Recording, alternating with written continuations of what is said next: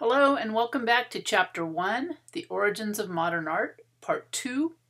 You'll notice again that I have a citation for the content of the lecture, which is taken from our textbook, The History of Modern Art, Chapter 1. And the reason I do this is so that you'll know where I got this material, and also so that we'll all get in the habit of citing our sources when you're writing anything for this class.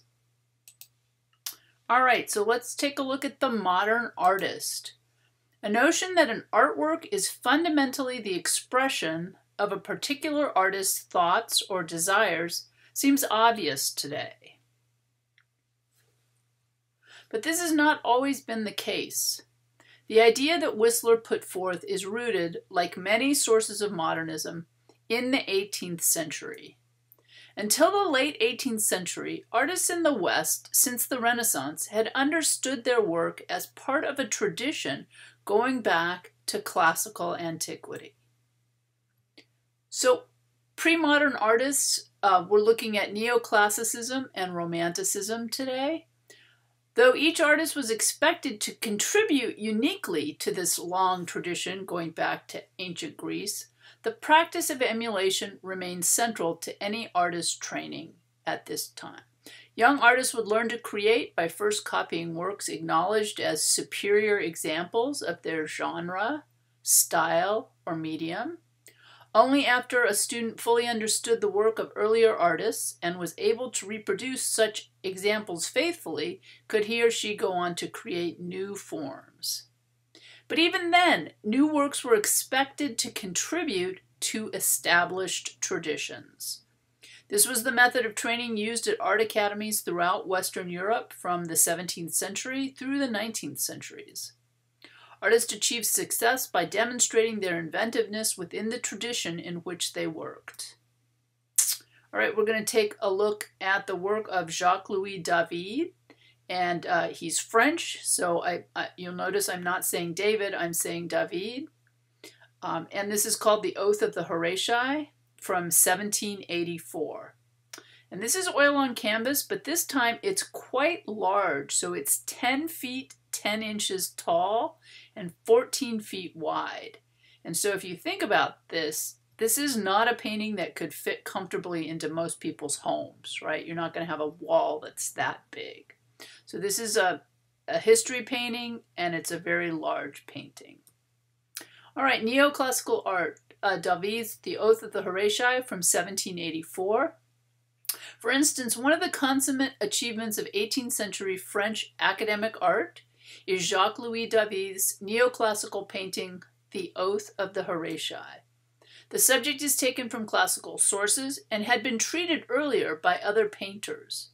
For his version, David emulates the crisp linearity, rich colors, and sculptural treatment of figures by earlier painters such as Nicolas Poussin, relying on him for the clear geometrical arrangement, the bold pentagon holding old Horatio and his sons, and the oval grouping of despondent women on the right. David has radically compressed the clear, stage-like architectural setting in emulation of ancient relief sculpture. So he's looking at ancient relief sculpture from ancient Greece, and he is trying to make his painting look similar to that.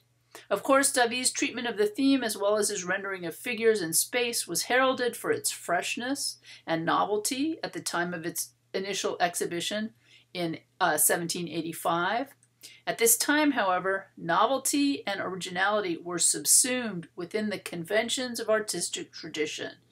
So it was important that you follow tradition. What does it mean to be an artist from academic emulation toward romantic originality? The emphasis on emulation, which is copying something from the past, as opposed to novelty, began to lose ground toward the end of the 18th century when a new weight was given to artistic invention.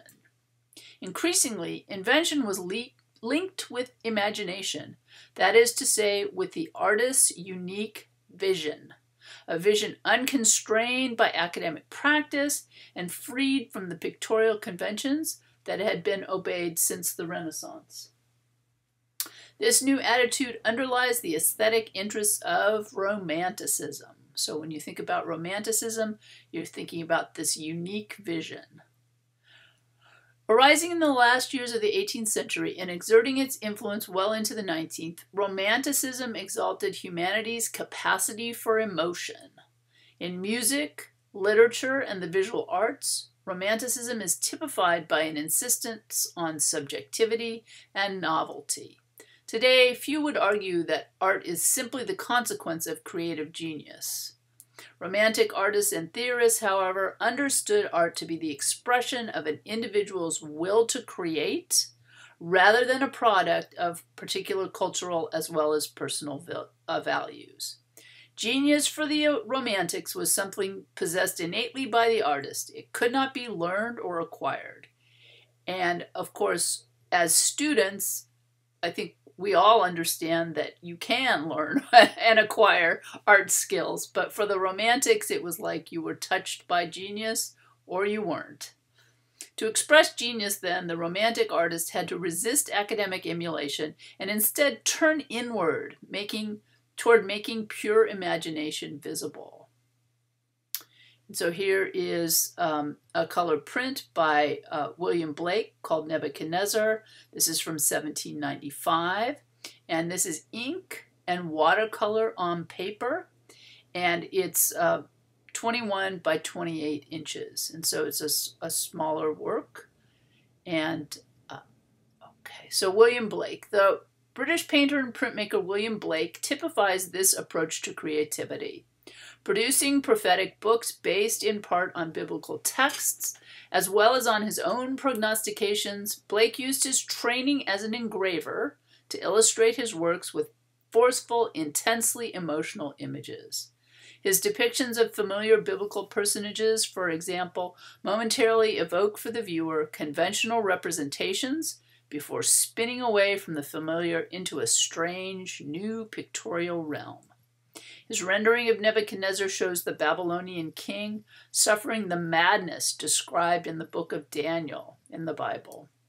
The nudity and robust muscularity of the king might initially remind the viewer of the heroic Old Testament figures who people Michelangelo's Sistine Chapel ceiling, but the grimacing expression and distortions of the figure, which emphasized the king's insanity as he did, quote, eat grass as oxen, quickly dispel thoughts of classical prototypes or quiet grandeur. Neoclassicism and Romanticism lay the foundation of modern art. With Jacques-Louis David and William Blake, we have representatives of the two dominant art styles in the late 18th century, Neoclassicism and Romanticism. Both of these styles, along with the growing influence of art criticism, the proliferation of public art exhibitions, and an expansion in the number of bourgeois or middle class patrons and collectors, helped to lay the foundations of modern art. David's neoclassicism carried into the 19th century an awareness of tradition along with a social conscience that enabled art to assume a place at the center of political as well as cultural life in Europe. Blake's Romanticism poured a different strain into the well from which modern art is drawn. With its insistence that originality is the mark of true genius, Romanticism demands of modern art an unceasing pursuit of novelty and renewal. We always want to see something new, something original. Neoclassicism's use of perspective.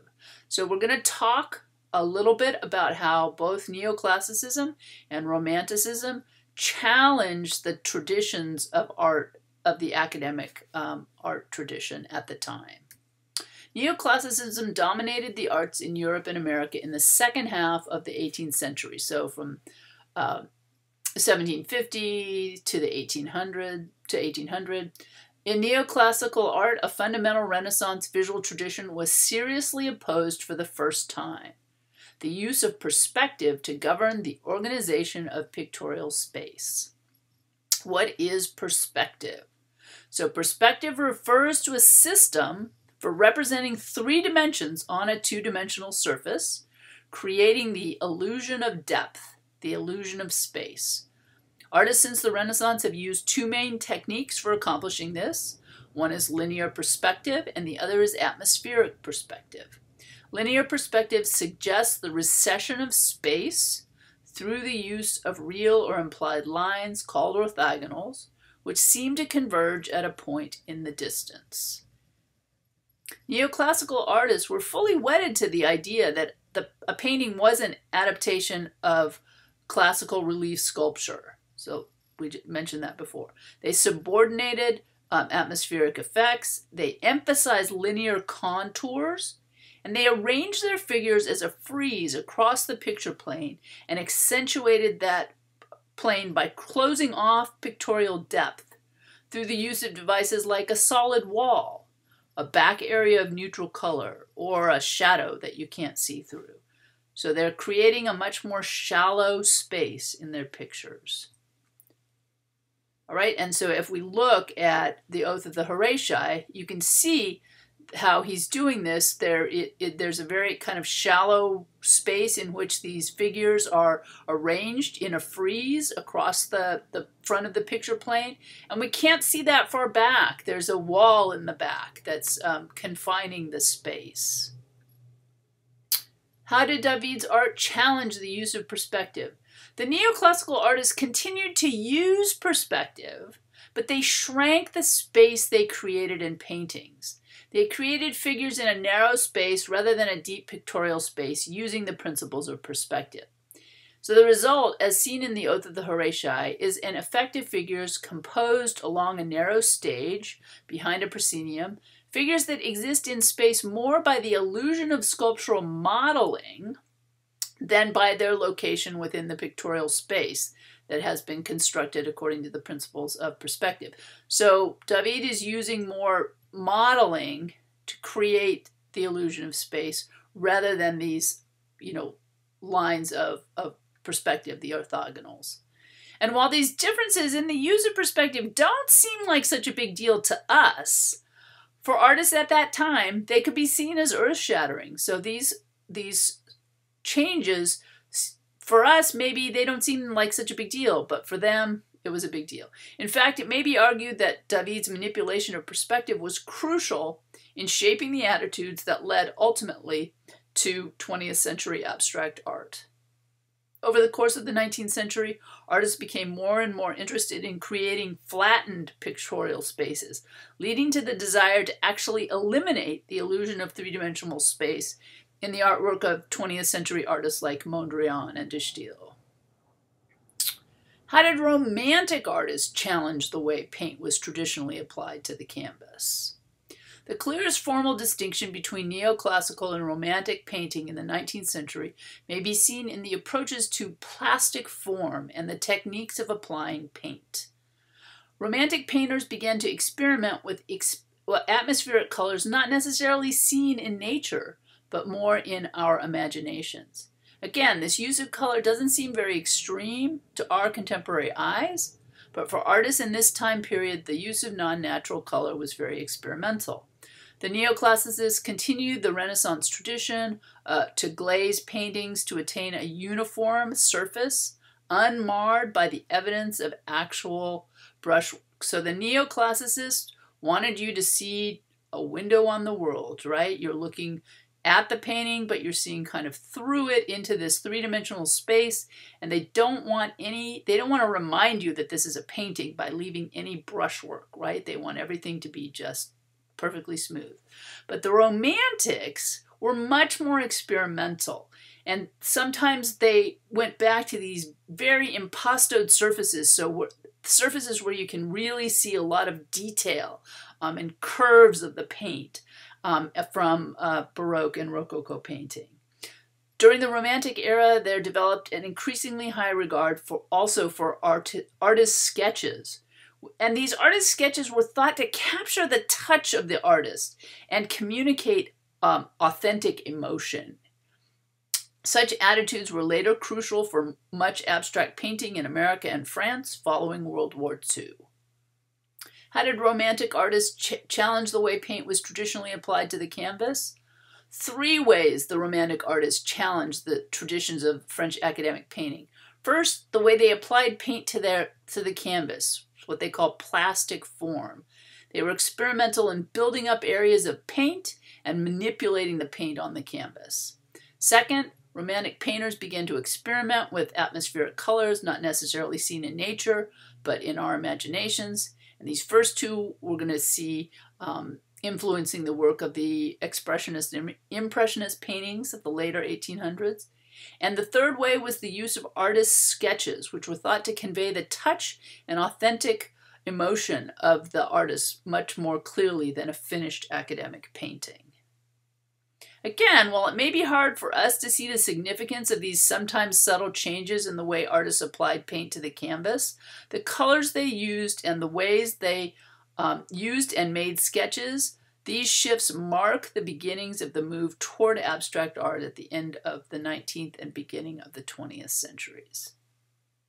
How is the term plastic used in an art context? Plastic, term used to describe a material that can be molded, sculpted, or carved. Also used to describe a flexible or sinuous shape. So you can think of plastic as meaning the way paint can be built up or manipulated on a canvas, or the way clay or marble can be formed into a three-dimensional sculpture. And again, I'm giving you the citation. This is from the glossary of your textbook.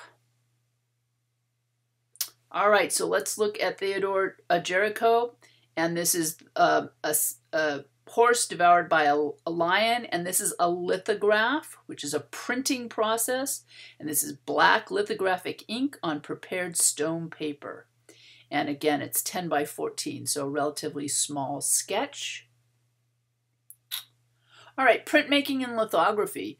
Printmaking likewise experienced a resurgence, eager to exploit the capacity of prints to produce multiple copies.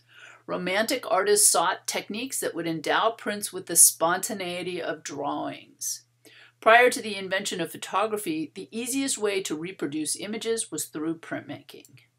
Some artists were particularly drawn to this, often preferring the intimate scale and wide circulation afforded by prints, so you could make a lot of copies and sell them relatively inexpensively and really get your work out there to a lot of people who maybe couldn't afford a painting.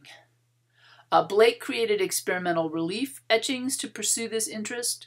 Romantic artists also quickly embraced the new process of lithography in order to achieve their goals.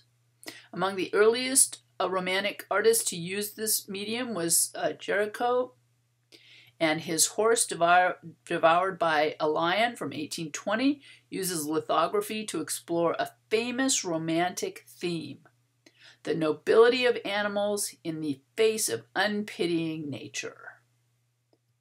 The immediacy of the lithographic line contributes to the subject's drama, while Géricault's manipulation of tone delivers velvety black passages that recede ominously in the background, framing the terrifying jaws of the lion.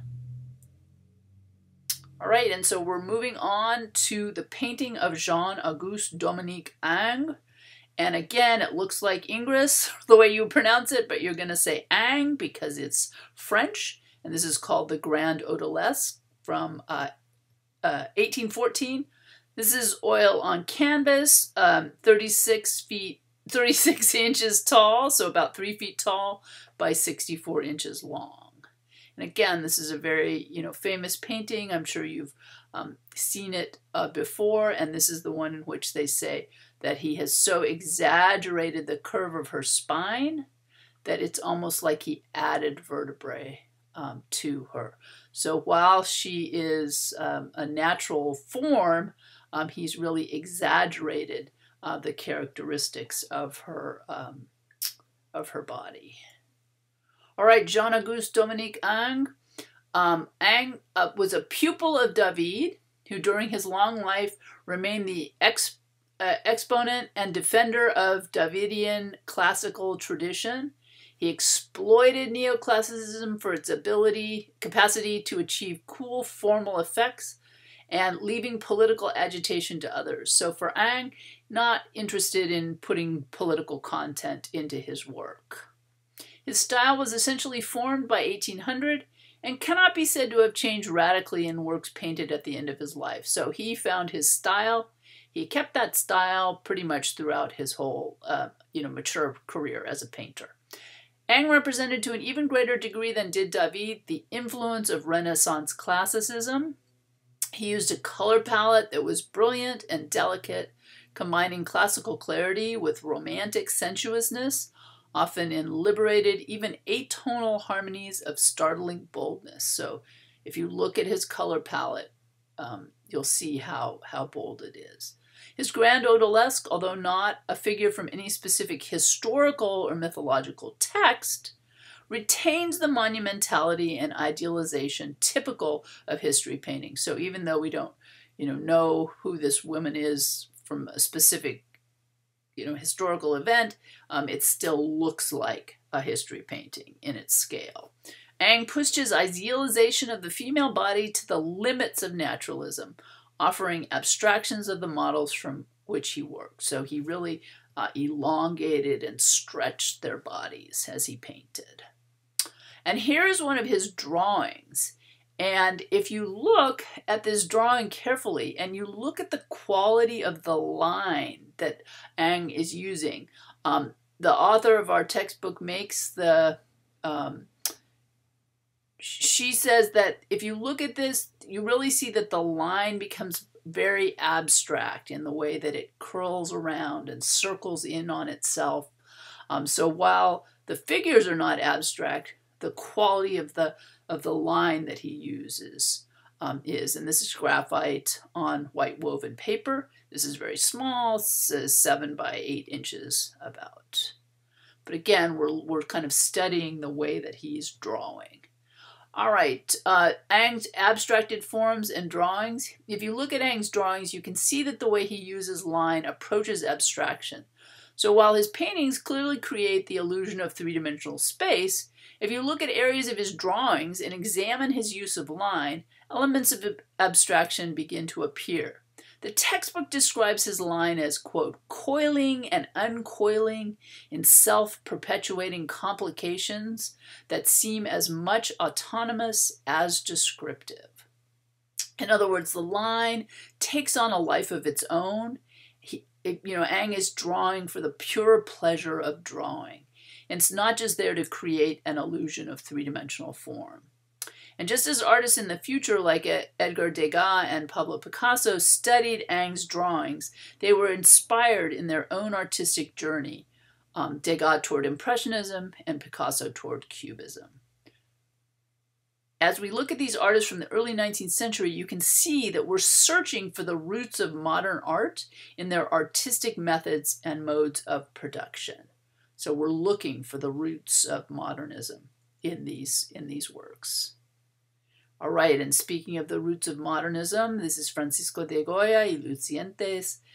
This is worse, and this is a plate. So this is it's an etching, a printing process, and it's from a series he did called The Disasters of War, in which he very graphically documents the horrors of the war that he saw around him.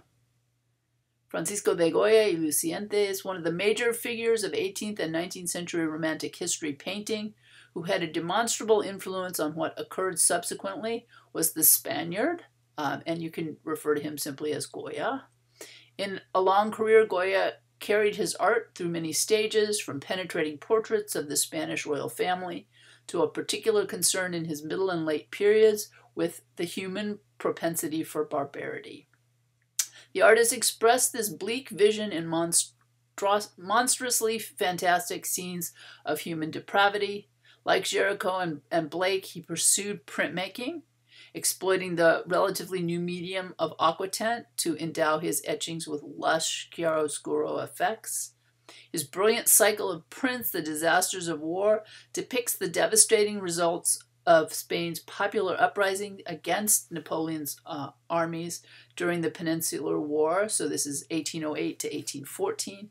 And this is triggered by Napoleon's determination to control the ports of Portugal and Spain. So Napoleon just kept coming, and both sides did a lot of really horrible things.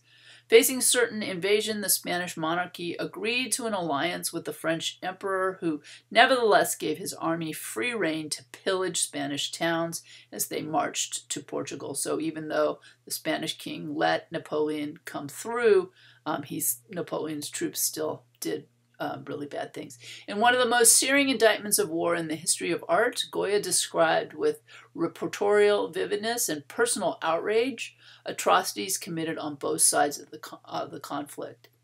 While sympathetic to the modern ideas espoused by the great thinkers of the Enlightenment, or the Age of Reason, Goya was simultaneously preoccupied with the irrational side of human nature and its capacity for the most grotesque cruelty. Because of their inflammatory and ambivalent messages, his etchings were not published until 1863, which was well after the time that he died. During his lifetime, Goya was not very well known outside Spain, despite his final years when he lived in the French city of Bordeaux. Once his work had been rediscovered by Manet in the mid-19th century, it made a strong impact on the mainstream of modern painting.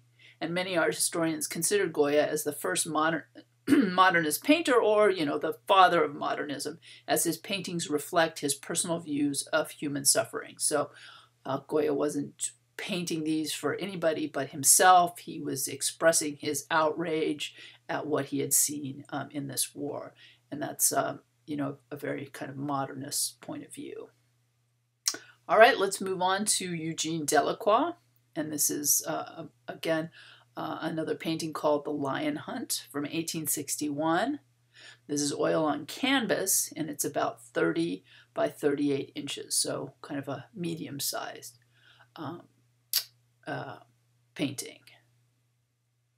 All right, Eugene Delacroix. The French Romantic movement really came into its own with Eugene Delacroix through his exploration of exotic themes, his accent on violent movement and intense emotion, and above all through his reassertion of Baroque color and emancipated brushwork. So he's really using vivid colors, and he's using this very kind of impasto, looser brushwork. He brought the same qualities to more conventional subjects drawn from literature and history. Not surprisingly, Delacroix felt drawn to scenes taken from Shakespeare, whose characters often succumb to their passions for power or love. Delacroix's intense study of the nature and capabilities of color derived not only from the Baroque, but from his contact with contemporary at his time, English painters such as John Constable, Richard Bonington, and J.M.W. Turner. His greatest originality, however, may lie less in the freedom and breadth of his touch than in the way he juxtaposed colors in blocks of mutually intensifying complementarities, such as vermilion and blue-green, or violet and gold. So, orange and blue, violet and yellow, purple and yellow, arranged in large sonorous chords, or sometimes small independent divided strokes. And you might be thinking this already, but these techniques and their effects had a profound influence on the Impressionists and the Post-Impressionists, particularly Vincent van Gogh, and Cézanne. And we often talk about how Van Gogh and Cézanne would lay down two complementary colors next to each other to make them pop. And so they had studied the work of Delacroix. And so you can see how one artist influences the next, who influences the next, and so to make these changes that we see.